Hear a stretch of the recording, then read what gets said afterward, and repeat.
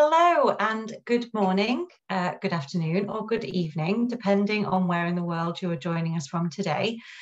I'm delighted to welcome you all here and welcome you to the latest in a series of talks where we will hear from former participants of the World Technology Universities Network's exchange programme.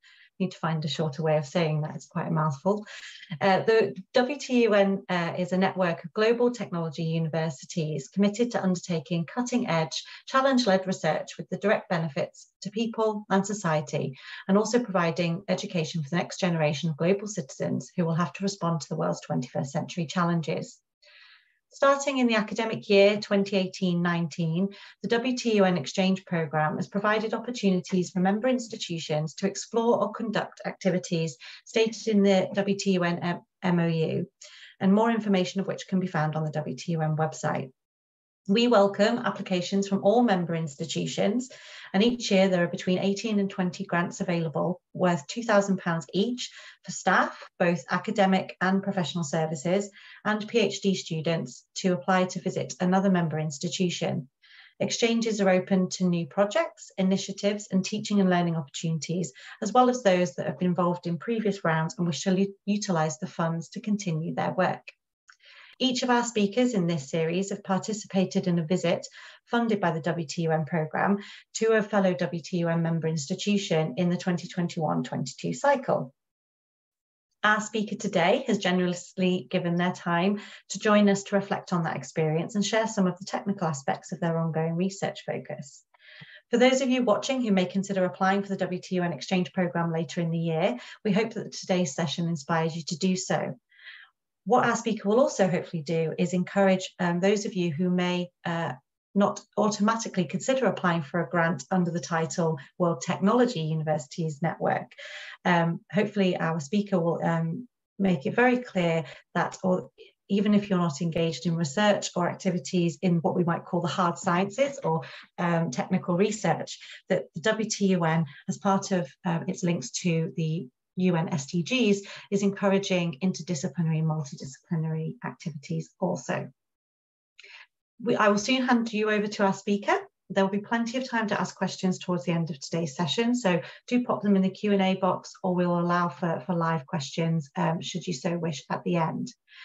Today, our speaker is Professor Fiona Macaulay, who's Professor of Gender, Peace and Development at the University of Bradford in the Department of Peace Studies. Fiona is also the director of the Rotary Peace Centre. Professor Macaulay's research areas include women's movement, politics, human rights and criminal justice reform in Brazil especially, and Latin America more generally. By the WTUN, Professor Macaulay spent 2 weeks at the Federal University of Rio Grande do Norte in Brazil, collaborating with colleagues in anthropology, law and gender studies, and she's here today to speak about that experience. So without further ado, thank you very much, Fiona. Over to you. Thank you very much. Well, it's a pleasure to be here, and it was an absolute pleasure to be in the east of Brazil for 2 weeks. What I'm going to do is share my screen now, because I've got some nice photos of the things that I was doing. They're not too many slides. I'll try and speak for no more than sort of 20-25 minutes and then take questions. But obviously, Denise, if there's any questions in the chat, people wanting clarifications as I go along, please feel free to interrupt me and ask. So I'm just going to share my screen now. That should work. We tested it earlier. We think we're good, aren't we? Yes, you can see my screen. That's fantastic. So let me just say a little bit about where this university is. It is the only Brazilian university on the list. So I hadn't looked previously. When I did, I was very excited. Because as you can see, it's just on the edge, the corner of Brazil, sort of the northeast heading north. And the picture on the side is more or less what I was looking at every day from my apartment, which is quite nice.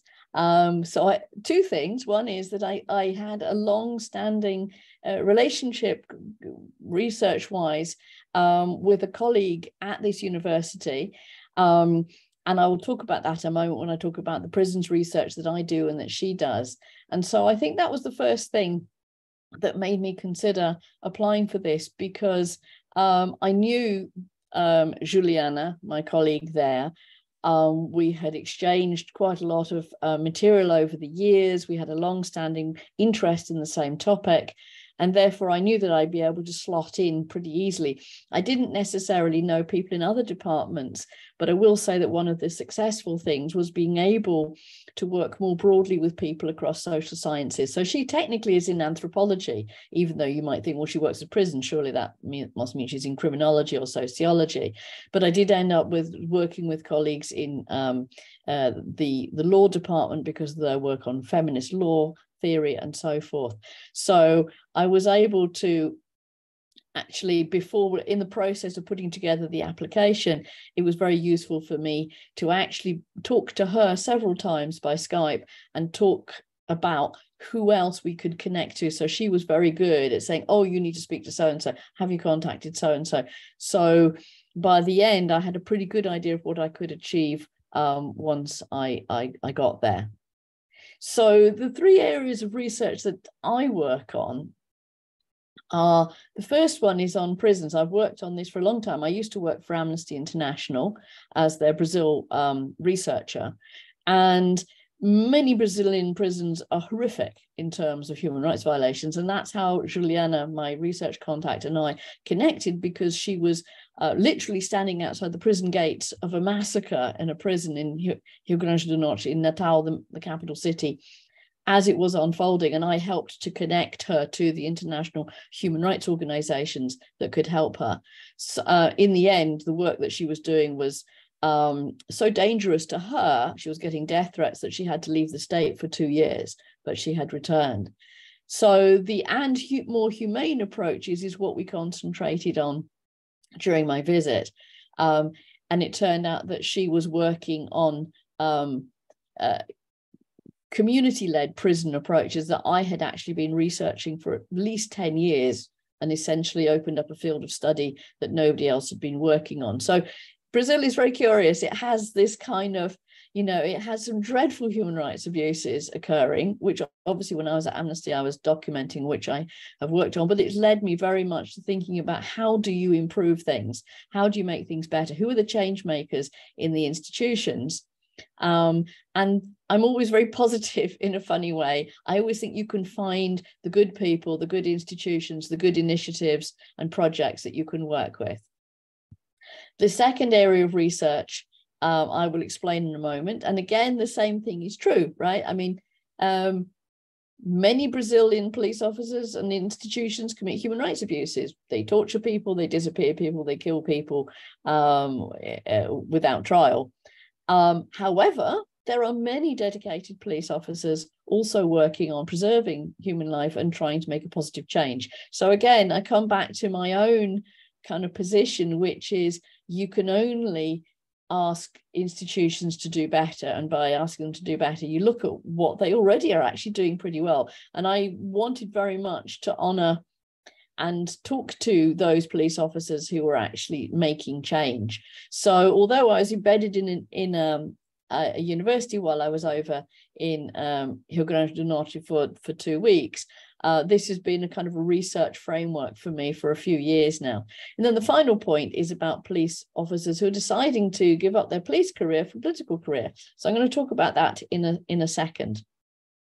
So let me just start with the police reform initiatives and how this relates to my visit to the Federal University of Rio Grande do Norte. So in the past, as I was researching these APAC prisons, you can see the acronym there, APAC, which has a number of translations, but it's basically assisting people in prison to be better. Now, you might say that's what prisons are meant to do, but I think we all know that a lot of prisons actually make people worse because of the way that they treat them while they're imprisoned. In the past, I had pretty much gone in and interviewed in another part of the country, and this was an opportunity for me not to be the outsider coming in, interviewing staff, interviewing inmates, and difficult actually to do ethnography because 96% of prison inmates are male. Now, I'm not, so I can't really stay overnight in a prison. I can't really hang out So my opportunities for sort of what you might call participant observation, or what in the literature is a lovely term, is kind of poking and soaking, you know, hanging out, watching things, making notes, just getting the feel of the place. Very hard for me actually to do. So this was a fantastic opportunity because Juliana, who is here at the front, has been working for the 2 years with her law students and human rights students and anthropology students. Here she teaches a course on human rights and anthropology, and this is one of her PhD students. They have been visiting this small community-run prison on the coast every week for a year, delivering an outreach program and very much building up a relationship of trust with the inmates. This is a small prison. There's only about 35 men imprisoned there. They're all from the local community, from the vicinity. And so I was able to join in with that weekly trip. I was able to pay for the van, which is pretty important considering that these students don't have money, you know, to chip in even for a kind of a minibus to take them 2 hours there, stay overnight and come back. I was asked, you know, would you like to do something with the inmates? And I remembered the project we've been running at the University of Bradford, which is exploring ideas of human rights through theatre, through the work of Augusto Boal, who is a leading Brazilian theorist of the theatre. So here you can see in the middle picture that I am directing all of this. So the pictures are taken by the prison director. And I ran a workshop, basically scribbled some notes in the minibus before we got there, and used what existing knowledge I had, the work I'd done with students at Bradford in the Peace Studies department, to run this. So you can see the degree of trust in these two images. And this is Juliana helping direct one of the groups. This is one of the law students who's been hoisted up by the inmates. Degree of trust, because there was this existing relationship. Now, of course, there's no way I could have gone in to this situation cold and done this, because they wouldn't have known me, or they would have had no contacts for me. So this was for me an extraordinary experience to be able to do this. And just to translate, the motto of these community-run prisons is here on the wall. It says, "Do amor ninguém foge," means nobody escapes from love. And you can see that this is an imprisonment experience, an incarceration experience, which is based on education, emotional education, debate, discussion, understanding, and a very humane approach to transforming people, utterly different from some of the hellholes that I have visited in the past. So what did I take away from this? Well, first of all, for me, it gave me an opportunity to be immersed in a situation that would be difficult for me to access. And secondly, I was very pleased to hear the students who were with me, and also the colleagues, both Juliana and her other colleague, Natasha, saying, we've never used these techniques before, but we can totally see how, A, they're relatively simple, they're not fancy, they're pretty simple, and B, having participated in this workshop, I could now go and do this. I can now use these techniques in my social work, in my work with human rights, and in future work with these same prisoners. So I was very pleased that they were immediately sort of inspired to do more of the same. So actually, I'm going to continue with the theme of institutions.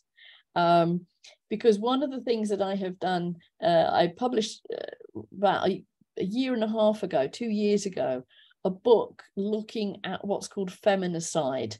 Feminicide is the murder of women for gender-based reasons. And generally speaking, it's in the context of domestic violence, that women are murdered by their partners or their former partners. As you know, in this country, about 2 women every week are murdered by a partner or former partner. Now, this book took about 3 or 4 years to gestate. And in the meantime, I was writing with partners in Brazil a manual on police training. It was a train the trainers kind of manual. So it was intended for people in the police or outside the police who were training the police and other involved actors in how to think about and approach domestic violence, gender-based violence.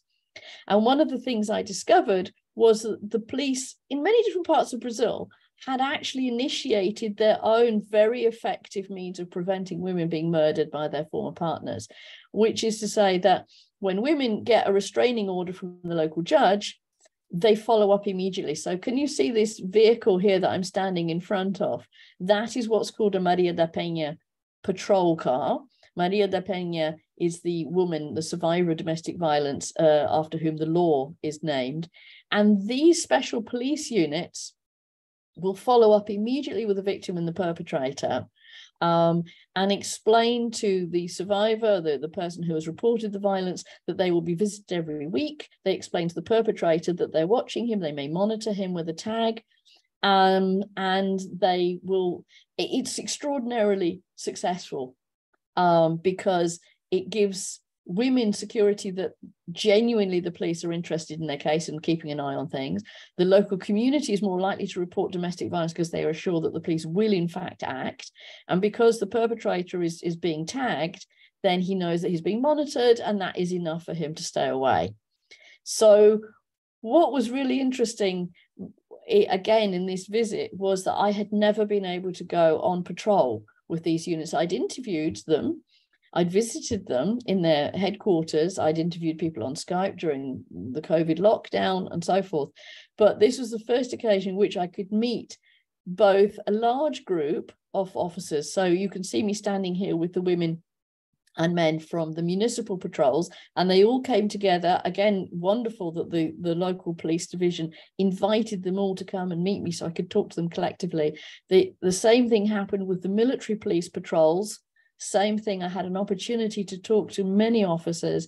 And then I said, well, gee, it'd be great if I could go on patrol. And they immediately said, yes, of course you can. So there I am with we've just been to visit a victim, and this is me with the military police, and this is the municipal police car. Now, what I wanted to say about this was the opportunity that it gave me, first of all, to hear from the officers in a more informal setting. And secondly, when we did go to visit a victim, which of course is something that I could never do remotely. There'd be no way in which really it would have been ethically or logistically possible for me to have had the same quality of conversation with a survivor of domestic violence and to find out how they were experiencing their interaction with the police. So being there in person to me, which just gave me a whole different level of understanding of how these police operated and also how they were delivering services to the public. So although I've written one small thing about this and published it, this is going to form the basis of a much longer piece of writing, maybe a short book about how this is working. By the way, the transferability of this to the UK is very, very high. In fact, something very similar was piloted in West Yorkshire in the mid-90s. And ironically, it was a police officer somewhere else in Brazil who read a report about what had happened in West Yorkshire. And the review, by the way, was done here at the University of Bradford. Fantastic document, published on the Home Office website. And then that inspired that officer to copy the same methodology. So this is good practice, which can be transferred from the global south back to the global north. And I think that's a really important point, because Denise talked about challenges in society, and we all know that domestic violence is actually a really significant challenge. In Britain, as I said, 2 women a week are murdered by their partners, and that figure has not changed in 10 years. So clearly, learning from one another from north to south, south to north is pretty important. So that's part of the intention of this World Technology Network, that learning should occur. And the final piece of research is something which is ongoing for me. And I've been looking at the phenomenon, which is very much in Brazil, of police officers deciding to run for elected political office. And here you can see a mixture. These are the 4 men that I did actually interview in Natal. Some of them in the state, 2 in the state assembly, 1 federal deputy in the National Congress, and a senator. And I really wanted to find out for them what their motivations were for going into politics. what their worldview was, how they understood law and order, how they understood human rights, and so forth. And what, of course, I discovered was quite a diversity. I can talk more about them because they were all very fascinating in their own ways. But this is something on which there is nothing written. There is nothing published. It's a very Brazilian phenomenon. But again, if you're looking at social challenges about law and order and violence reduction, then we really have to understand a phenomenon such as, you know, the hundreds, thousands of police officers at every election attempting to get elected and to shape that discussion politically. So there are three kind of collaborations that came in addition to these interviews that I was doing. So as I said, the visits to the prison, the ride-alongs and interviews with the police and with the police officers were fantastic, but I also was very busy being invited to give talks. So let me just tell you about three additional things that I did. So my collaborator and partner, Juliana Mello, as I said, she teaches human rights and she's increasingly working on refugees. So one of the things that I was able to do was teach her classes on human rights and reflect on how the UK debate on refugees is going. And in particular, how places like the University of Bradford and the city of Bradford, along with many other cities and universities in the UK, are much, much more welcoming and integrative of refugees than the national government appears to be at the moment.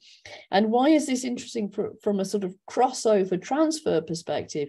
Because Brazil increasingly is receiving refugees. I mean, it hasn't received many in large numbers up until now, but there's a huge flow of refugees from Venezuela in the north, an increasing number of refugees coming from African countries. And it's something which they are beginning to think about and beginning to understand. And so I was very pleased that this could translate into an initiative at university and city level, which might mirror what we've done in Bradford. And also that this will be a future area of research collaboration between me and Juliana. She's in France at the moment studying that very question, but this is a relatively new area for Brazilians just because of their geography and sheer size. The second image here, I was able to join in a conference. It was a fantastic 3-day conference. It was hybrid on law and feminism. Organized by the law department at the university. So I gave a paper on my feminicide research, but what I was most struck by was the very, very high quality of multidisciplinary debate and production, not just amongst the staff at the university, but also master's students, PhD students, and even undergraduates. And I think that's one of the things that we can really learn from Brazil, is that they take undergraduate research, training and production very seriously. So some terrific work is being done at levels where we might not think that there's much original research being generated, like undergraduate dissertations or master's dissertations. So I came away going kind of basically, wow, that's amazing. And I definitely want to collaborate more with them in the future because I think that they have such a solid body of research. And then the third image here was a 2-day online set of papers conference about the anthropology of law, but particularly looking at the prison system. And again, what was really interesting was I was talking about my research on the criminal justice system actors. So, for example, the judges and the prosecutors, and why they are so resistant to promoting human rights compliance in the prison system.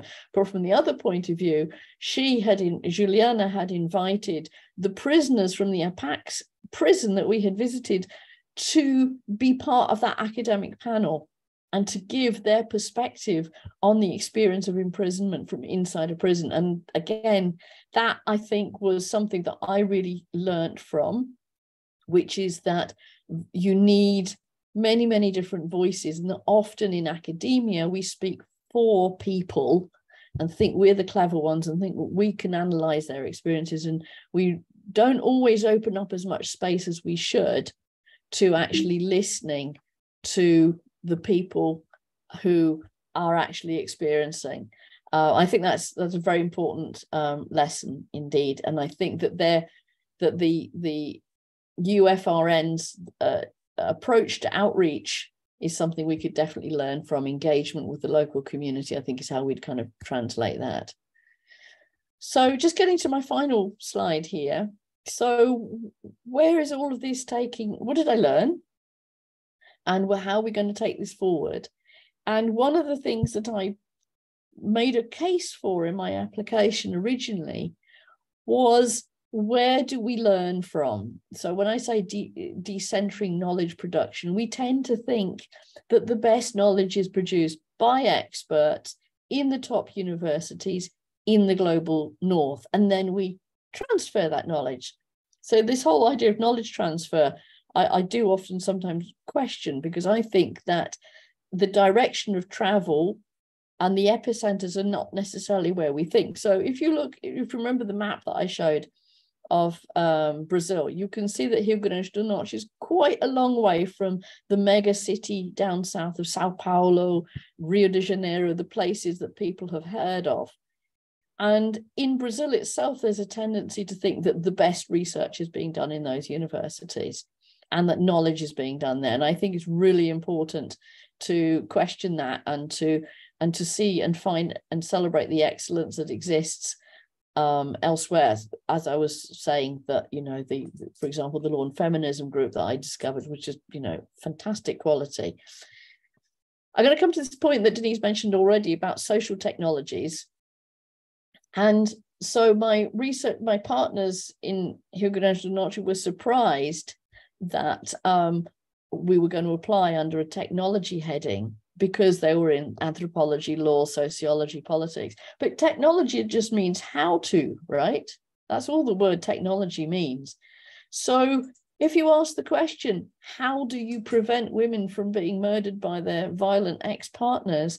The technology they have introduced are these dedicated police patrols, with all of the underpinning philosophy, procedures, institutional mechanisms and so forth that sustain that technology. And it works, because I know that no woman who has been enrolled in those programs has been murdered by her former partner. So that was a big surprise to my partners over there, who said, oh, we never thought about what we did. Humane approaches to imprisonment, prevention of violence as a technology. We thought this was all going to be the engineering department folk involved in this. So that was a really interesting conversation, that to rethink ideas. I mean, you might more commonly call it social policy, I guess. But thinking of it as a technology, how do we prevent violence? How do we genuinely re-socialize prisoners to re-enter society? How do we humanely integrate refugees into our city and our university and our society? Those are all how-to questions, and therefore they're technology questions, they're social technologies. And Brazil actually, in many ways, has been pioneer in some of these technologies. But there's a sort of a disconnection between some of the bigger sort of grander policies and what's happening locally. And I think that was something that was really interesting for me to discuss with my colleagues over there.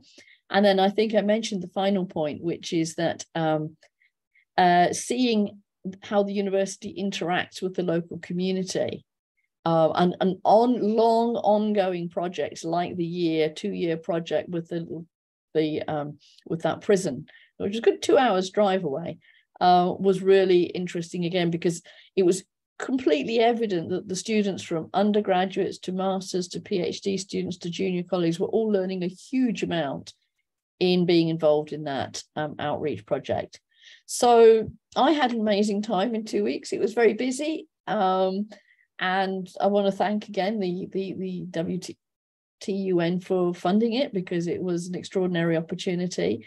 And as I said, you know, I will be continuing the connections that I made around all of these topic areas in the future. But I'm sure people have questions, so I'm going to stop talking now and just hear from other people, comments or questions.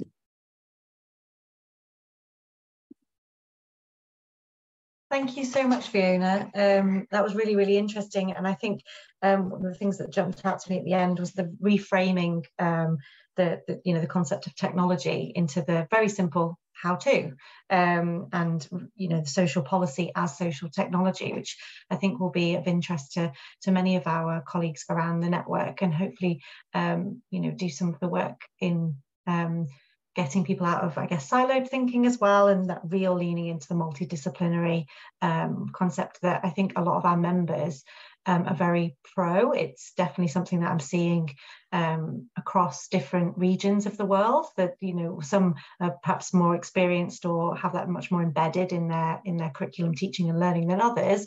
But it seems something that whether it's via things like social policy and social engagement, whether it's things around entrepreneurship and innovation as well, and taking those outside of I guess the business schools and things like that and into this. So I think we do have some questions for you, and it's come from Steve. So I'll read this out, although if you would have the option to say it out loud, Steve, if you'd prefer. But he said, what was your initial connection with Brazil? Do you speak Portuguese, and did you find that there were other cultural challenges? Yeah, so yes, I do speak Portuguese. I speak pretty fluent Portuguese, so that's really helpful. So my initial contact with Brazil was when I was doing my doctorate. So I was in Latin American studies. I already spoke Spanish by that point. And then I decided to move on from my master's to my PhD to do a comparative study of Brazil and Chile. So that led me to Brazil. That led me to learn Portuguese. And then I joined the team at Amnesty International just after I finished my doctorate. So that was a pretty steep immersion, and pretty much improved my Portuguese quite a lot at that point, because I was visiting Brazil a lot, and obviously not talking a language about criminal justice systems, and also interviewing prisoners and so forth. So that was really, really helpful. So I have had a long connection. My first visit to Brazil was 1993, so that's quite a long time. That's 30 years. I think about that.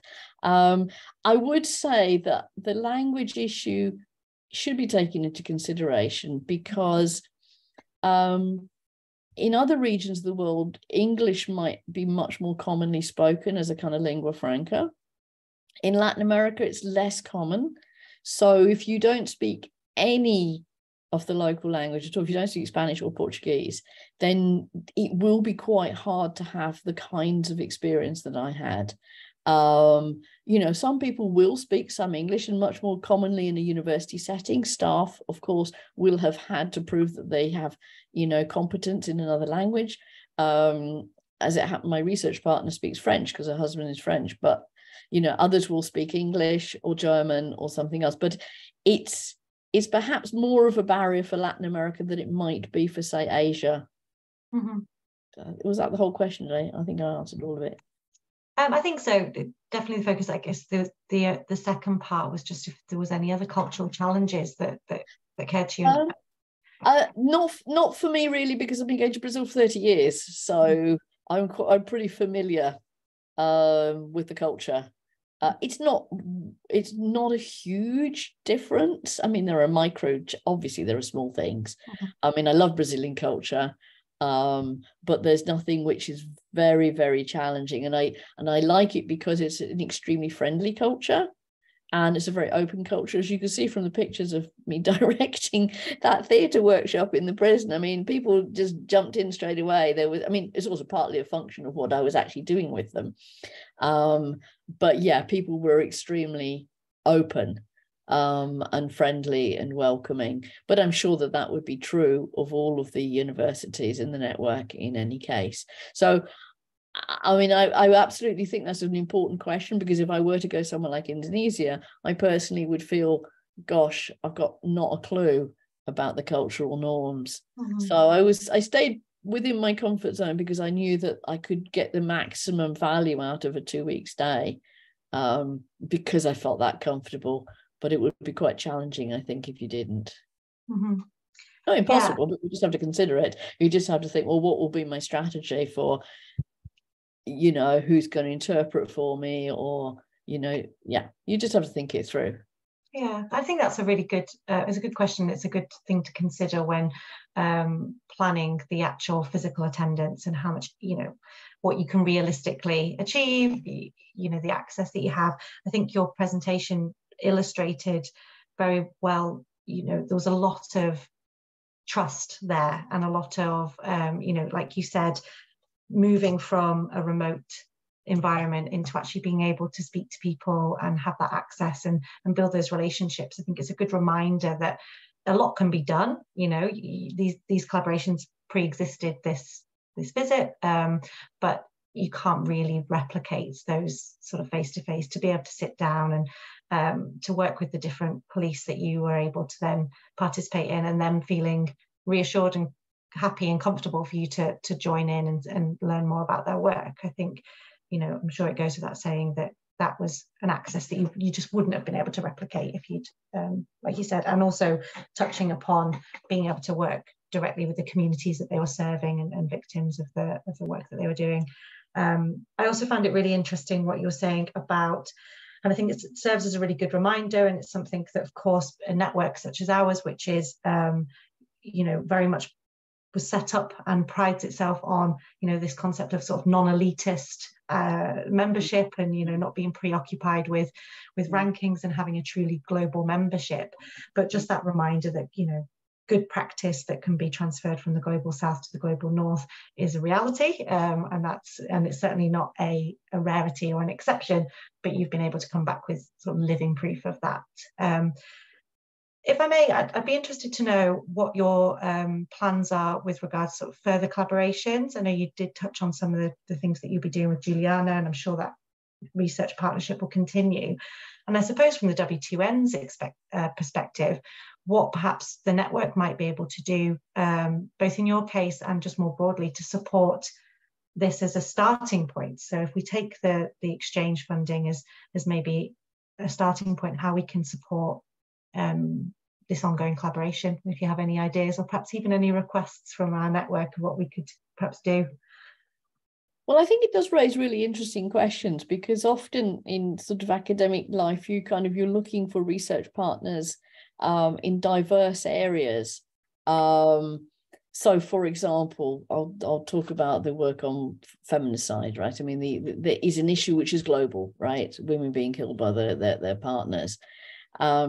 Now, I know a lot about it in one context, but what I'd really like to find is people I could work with or would be working on similar issues in very different contexts.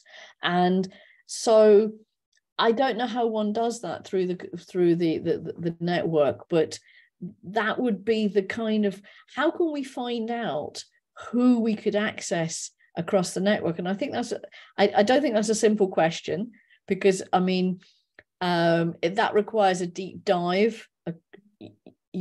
Perhaps the network could set up some kind of connection point, and I don't know whether it's a webinar like this, where people working on very specific, I say very specific, means certain kinds of issues could actually join in and say, well, actually, did you know my institution were doing this? So, for example, cities. Sustainable cities is another interest of mine. I teach it and so forth. Now, clearly, so many issues affect cities, right? Everything from sort of engineering, roads, sewage, through to the human interaction with that physical environment. Ditto the questions of violence, right? So that's more within what I do directly. Who is it that we could identify? Let's just ask a question, like across the WTUN network, who is working on gender-based violence and what are they looking at? Or who is working on, I don't know how specific to make it or how general to make it, but somehow I feel like I would be able to access or work with more people across the network if I knew who was there. But I do understand that that's a really difficult thing to achieve, to map who's out there, because these are, every institution is complex, right? I mean, if I don't know the work of everybody in my own faculty, then trying to figure out who's out there. But I'm just wondering whether it might be possible to generate sort of open sort of pieces, calls or to get people to step forward, say, actually, hey, I do actually work on this in my institution, you should talk to the law department, or I don't know. I think that would be the most useful thing to me, because I can work on a one-to-one basis with my research collaborators at the Federal University of Rio Grande do Norte. I mean, I can take that forward individually. I can keep those partnerships going, but I wonder how you scale them up into something which is more international, and how we connect, for example, the fantastic group in the law department working on law and feminism, which is really doing great stuff. I was so impressed how we connect them to others, because I think one of the things for Brazilians is that they often feel like a little bit of a backwater. They often feel like, maybe because of linguistic barriers, I mean, that's one thing that you can't really do very much about. But on the other hand, like every university in the world, they are told you must be more international. You should be more international. So they were really surprised that I was there through the WTUN for the reasons that we've talked about, the idea of social technologies, but linking them somehow back so that they can be more active participants and more connected, not just to me, but to or Bradford, but to other parts of the network would be useful. And I don't think I'm sure they're quite sure about that at the moment. I mean, you've summed up a big preoccupation of mine, and and my role and sort of facilitating these introductions and thinking about ways that we can get into institutions and get them to know each other. The challenges are exactly what you've said. The institution's big and complex, and there's great work happening, and it might be happening in the office next door, and you're as likely to know about it as you are if it's happening halfway around the world. But I think that one of the things that we've been discussing is the concept of some kind of, for want of a better word, and I'll have to come up with a better theme perhaps that might translate internationally, but speed dating, or some kind of matching events where we can exactly that, have a thematic series and then just invite people, and they could do maybe very short pitches or one slide overviews of some of the research that they're working on, where they're actively seeking or just open to collaboration. But it did make me think, just as you were talking then, about in the run up to launching the application round for next year, whether something like this could be part of that. So actually saying, hosting these, like we would for students, information sessions to come along, learn more about the exchange program, but get them thinking outside of those. And your case study will be a great example of, perhaps getting outside the laboratories and the engineering faculties and across the universities a little bit more. So thank you for that. I would say on a sort of more immediate level, of course, if there's ongoing connections with your colleagues at UFRN, reciprocal applications are also welcome. So, to continue these things, if there are people working, as I said, both at PhD level or also as faculty, UFRN will also be able to apply, perhaps to come in this direction as well. So there's no barrier to do that. And I have spoken with some colleagues who, faculty members who've partake in an exchange, and a way of facilitating ongoing or deepening the research is actually then encouraging PhD students in their faculty to sort of take that up as well. So we'd be really interested to see some applications, and also from professional staff, or staff that aren't maybe as traditionally coming under the research umbrella but are still engaged within work as well. So I don't know that we have any more questions at this point, Fiona, but that was a really great retrоспective.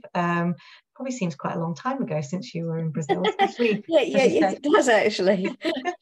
But I've still definitely got my notebooks full of all the notes I took there. So as with these things, you cram in a trip which was absolutely fantastic, and then you kind of come back, and then everything else happens, teaching and other commitments. And so I'm hoping over the summer that now I've got the calm to kind of actually process all of the field notes that I took and think about that kind of building process. But yes, it was an amazing opportunity to be somewhere that I did not know, that has a very interesting history, that was very, very, very fruitful indeed for me personally. But I think that the wider point of this is that it should be building across the network. And if I may sort of end with a few sort of thoughts, I've been thinking a lot about, you talked about right at the beginning about people in society and global challenges. And I think the biggest, although I work on domestic violence and violence in general, the other issue that none of us can escape at the moment is climate crisis, climate breakdown, and the circular economies. And I think that's probably something I would like to know or see how there could be, from a WTUN perspective, a really concerted effort to pool resources around something which is so immediate. Not at all what I research, but in the bigger picture of things, every institution needs to be figuring out what can we do now to change what we do and how we do it now. Because I don't think we've ever faced such an impending catastrophe.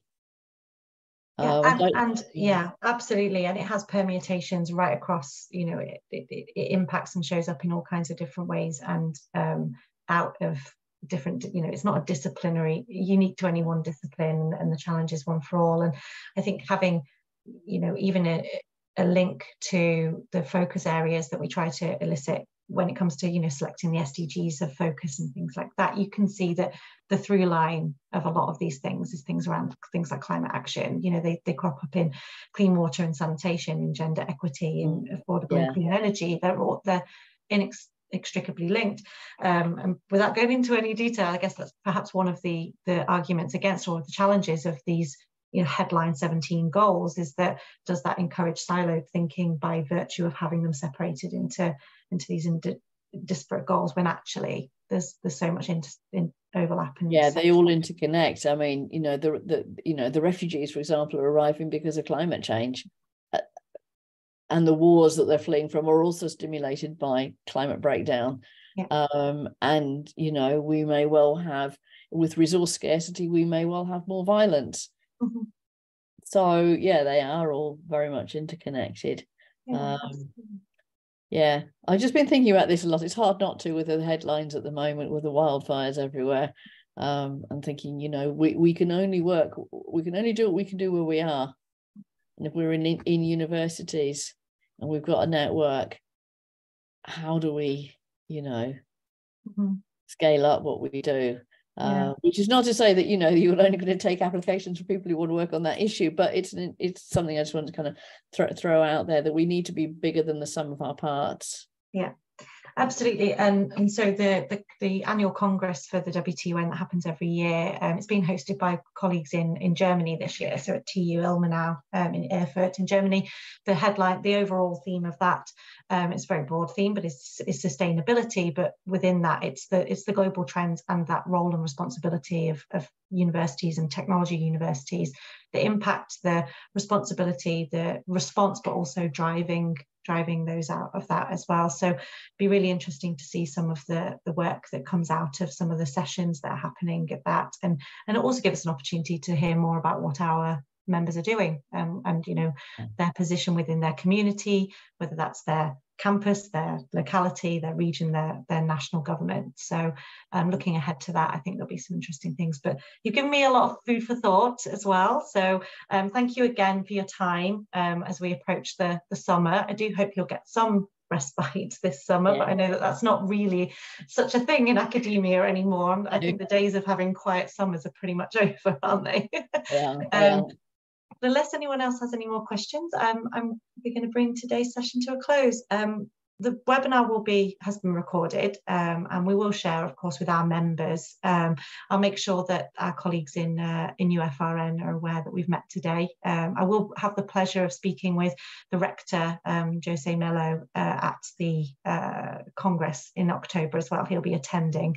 So I've met him last year, and I'll be meeting him again. So I'll perhaps do a bit of campaigning on your behalf to sort of encourage some ongoing collaboration, and perhaps get some visitors from UFRN back in this direction as well. That would be fantastic. And as I said, they were fantastic, and couldn't have done more for me during my visit. So very, very grateful to them. Great. Well, thank you very much. It was a pleasure to meet you, sort of, finally in person, and have a wonderful rest of your day. Thanks very much. Bye-bye now. Thank you. Bye-bye.